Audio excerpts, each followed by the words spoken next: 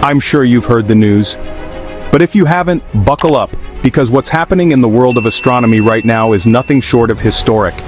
Imagine waking up to headlines that rewrite what we know about the universe.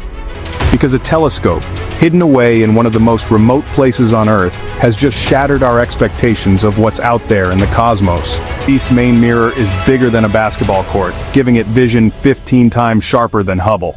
Light years to reach us. Each one is a window into a time when the first stars were just beginning to ignite, when cosmic dust was swirling into the shapes that would become the galaxies we see today. Scientists say the light from these galaxies has traveled across the universe for eons, and with it the story of how everything began.